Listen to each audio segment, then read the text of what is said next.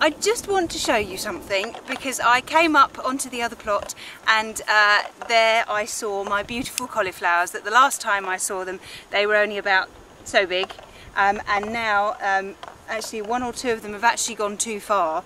And some of them are ready to pick, so I'm just going to show you how to know when your cauliflowers are ready. Now when your cauliflowers start to come up, as this little one has here, can you just about see him?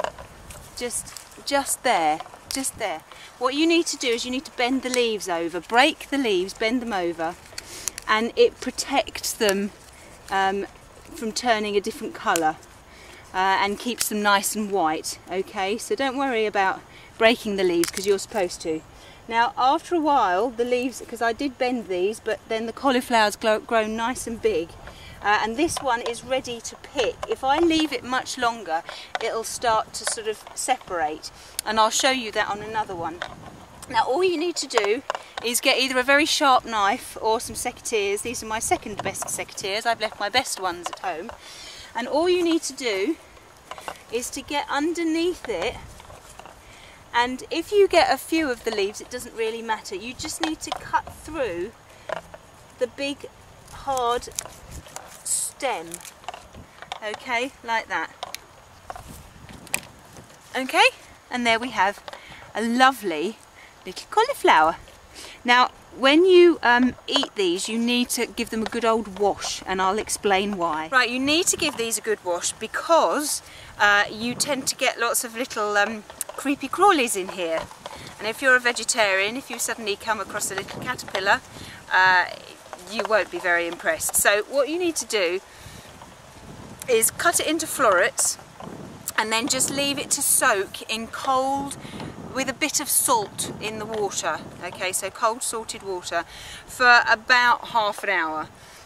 And when you take each one out, have a good look through because they get stuck in all sorts of places.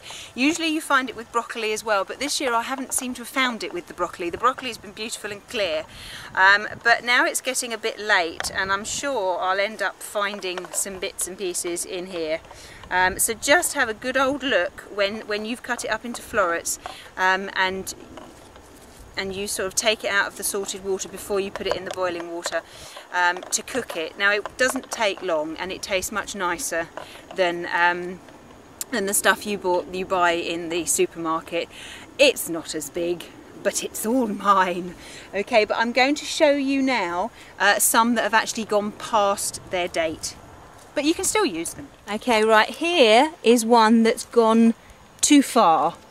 It hasn't got that nice smooth top to it. It started to sort of sprout or separate.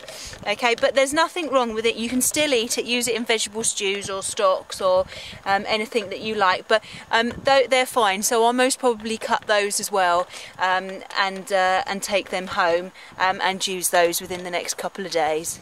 Well, I hope you found that useful, and if you have grown cauliflowers, do enjoy them. There's not just plain cauliflower or cauliflower cheese, there's all sorts of things you can do with cauliflower, and it is really, really nice. My kids love it, absolutely love it, which is very handy because I've got loads here. Anyway, I hope you found that useful and I look forward to seeing you soon. Bye bye.